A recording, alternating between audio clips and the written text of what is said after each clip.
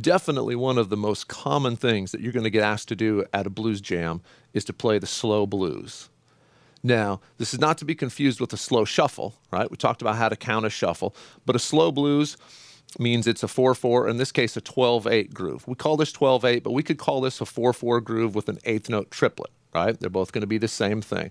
You've heard this a lot, and we're going to go over some examples of how the most common ways that this is played, and then also give you some variations to spice it up a little bit, something that you can twist it up. We'll start out by looking at the most common way it's played. So let's do that. When I play my G chord, this is just going to be a 12/8 slow blues in G, we would call this. So we're doing a G chord, C9, D9, our standard 1-4-5 progression in G. We've got the quick change to the 4 chord, which means in measure 2 we're going right to the 4 chord, okay? And then in our turnaround it's just going to be a 1-4-1-5. So it's pretty simple, pretty straightforward. If you're a beginner, you just start off playing the chords. But what you're going to immediately find out is you hear a lot of guys doing that lick in there. So when we do that lick, what is that lick? That's what we call sliding sixths, because from here to here is the interval of a sixth. So when I slide those up, I go from the 3rd fret, this note, and this note. Now you see I'm skipping the 3rd string. I'm playing the 4th string and the 2nd string, right? So I'm skipping this one. Now the way I'm doing it is I'm leaning my 2nd finger on that and killing it. So I'm muting that string. So now you can also do this with hybrid picking, which means you're playing the low note with your pick and the top note with your middle finger. That kind of a pinch feel. You could do it with both, with your fingers as well. Because I'm doing a lot of strumming, I go ahead and do it this way. So that's off of our G chord or our G7. Because remember, when we're playing a major blues, we can play either a major chord or a dominant 7th chord. That always works. So when we go to the C9, our 4 chord, we're going to do that same sliding 6th lick, except we're going to move it over a string. So on the 1st string and the 3rd string. Okay? So we've got the same. And when we go to the D, we would do the same thing off of our D chord, our D9. Same slide. So anytime we're on a root 6 chord here, we can slide off of the 2nd and 4th strings. Anytime we're on the root 5 chord, we slide off the 1st and 3rd strings. Okay? Now, what we're going to find is we might want to have it sound a little bit more interesting, and we can get that sound by using some different chords. So our first alternate chord that we can use is this 7th chord. This 7th chord, a lot of guys call this the jazz 7th chord just because of the voicing of it, but it's a really nice shape, and it might be a little bit hard to get used to if you're not playing it because you're using all 4 fingers. 1st finger there, 2nd, your pinky's going to go out there, and your 3rd.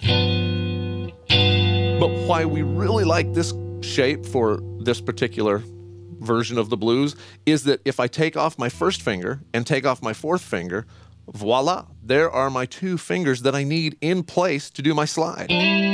So it's all about efficiency, right? You don't want to work any harder than you have to on this stuff. You want to make it simple as you can. So if I put those fingers back on, I've got the 7th chord. I take them off, I can do the slide. Pretty snazzy.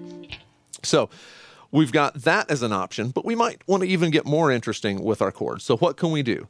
Well, let's look at an option for a 9th chord off of our 1 chord, off of our G. This is a great 9th chord that everybody should know. It's really one that you'll run into a lot.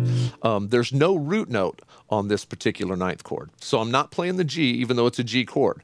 Now that's real important to learn because a lot of times we don't want to play the root note. You know, we stay off the root note. Even if you're playing this full bar chord, if you're playing with a bass player who's already playing that G note, you don't really need to hit that G note. So even if you play that full chord, don't strum it. Maybe start strumming from the, the top 4 or the top 5. That's why you see a lot of guys play this chord like this, right? They play this shape or this shape because they're not playing the 6th string. We don't need that root in there. So for this 9th chord, great example of not needing the root in there because the bass player has that covered. So this shape is just a G dominant 9 chord, starting on our 3 as our root, right? And what we want to do with this is still do the same slide. So I can take this finger off and this finger off, and there I am, once again, ready to do that same slide. But another option we have here is if I take just my first finger off, but leave those 3 there, I'm adding this note right here, and that basically gives me a 9th chord. So that is my 9th, and when I slide it up, and I can keep that finger on, I get a slide up to a 6th chord. So now we got... Hear how that's more full? It's just got a lot more richness to it. And that's, you know, if we want to play it a little bit more full and rich, that's a great chord shape and a great riff to do in there. The one other way I'm going to tell you how to play this, and this is probably my favorite way to do it, is we're going to leave the chords out altogether, and we're just going to do the slide. So just, or the 3-note version. You can do whichever you like. But when the bass player goes to the G chord on the downbeat, we don't play at all. We just come in where the slide would be. And when we go to the C chord, and that really opens it up. If you're playing with a singer, they're going to love you if you play it this style, you know, or when someone's soloing. We want to think less is more, and we want to keep it open. If we want it big and full, we go ahead and play the full 9th chords. But if we want to open it up, this is a much better way to do it, okay? What I want to be able to do is show you how these sound over a track. So we're going to play with the rhythm track. I'll show you these examples, and then I'll go ahead and show you a couple of other things that you can do to spice it up a little bit.